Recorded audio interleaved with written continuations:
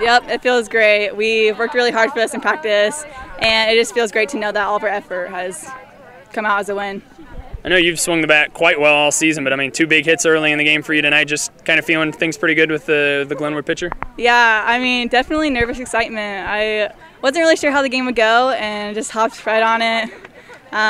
Just glad to get it going for our team because they definitely followed me up with quite a few hits. So you're up 7-0. I mean, it ends up 7-6. I mean, what was the kind of the feeling there in that bottom of the 7th as you're trying to hang on for the win? Oh, we were all definitely nervous, but Morgan did a great job of keep battling in there, and that extra out with the substitution definitely helps. We definitely relied on each other and played as a team that last inning. Get another shot at Creston Saturday now. What's it going to take to get by them and try to get to a regional final?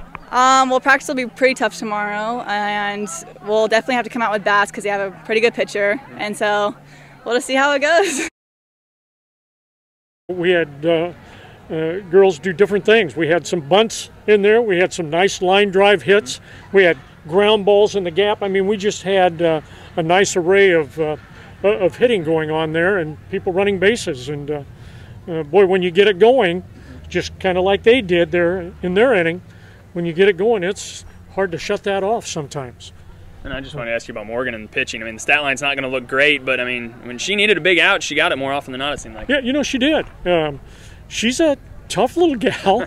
I mean, she'll dig a hole every now and then. She'll walk that leadoff batter, which we want that leadoff out every inning, but she'll walk that leadoff batter, and then they'll bunt her down to second, or you know, and then they got somebody in scoring position, and if she loses it a little bit.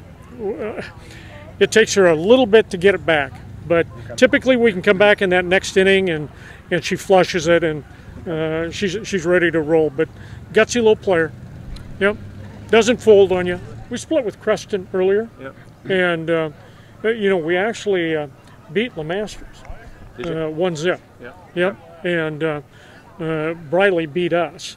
So I don't know who he'll throw against us. Well, that'll be kind of interesting, but. Can we play with Creston? Absolutely.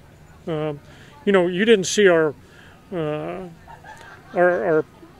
long ball hitter at her best tonight. I mean, Cassie struggled a little bit at the plate tonight, but when she gets it going, I mean, she hits the ball hard and far. So hopefully we can get some production out of her, and I think we can get some more hits out of some of our others. Brenda Hopkins didn't have a great hitting night either, so hopefully we can get more people involved in the offense.